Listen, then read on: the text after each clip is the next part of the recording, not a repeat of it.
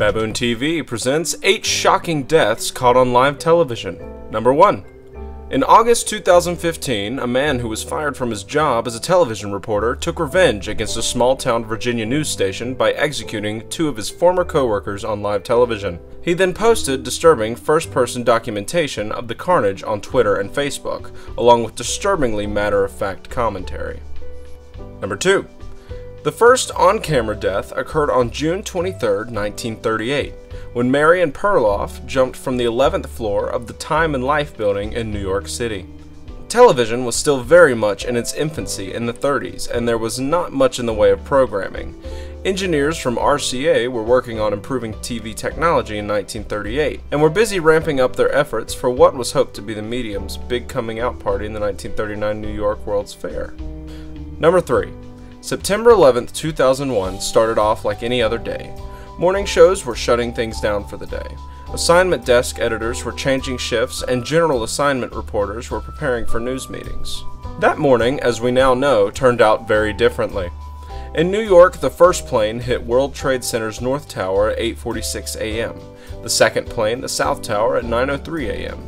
2,753 people died when terrorists intentionally crashed American Airlines Flights 11 and United Airlines Flight 175 into the towers, and most of it played out on live TV. Number 4. At 12:20 p.m. on November 24, 1963, in the basement of the Dallas police station, Lee Harvey Oswald, the alleged assassin of President John F. Kennedy, was shot to death by Jack Ruby, a Dallas nightclub owner. Ruby gunned the triggerman down live on NBC. Oswald was on his way to a more secure county jail.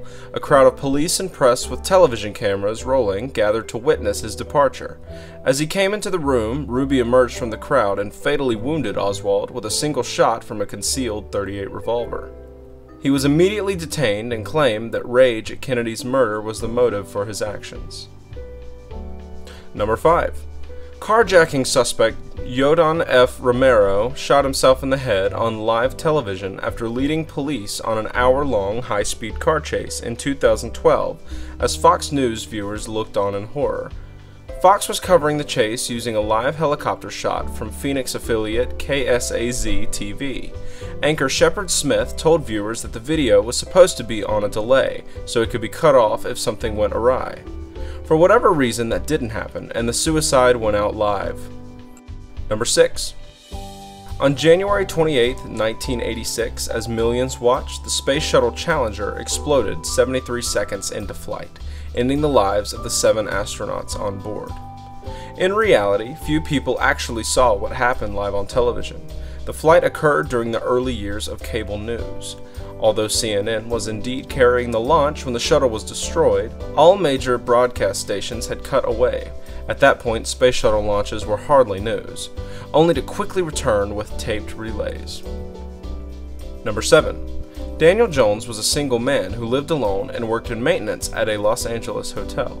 In 1998, he found a lump in his neck and had been reliably informed it was cancer. He was also HIV positive. Jones believed that he was being poorly served by his health insurance carrier. In one of the most graphic and bizarre events ever to unfold on live television, he parked his pickup truck on a busy freeway intersection, set it ablaze, and then shot himself in the protest. And number 8 on our list. On April 15, 1984, millions tuned in to watch the hit variety show live from Her Majesty's, only to see comedian Tommy Cooper suffer a fatal heart attack on stage. As he collapsed to uproarious applause from an audience who thought it was all part of the act, the 63-year-old Welsh comedy legend died as he had lived, making people laugh. This has been our list of the 8 shocking deaths caught on live television. For more content, please remember to like, comment, and subscribe, and I will see you guys on the next video. Bye.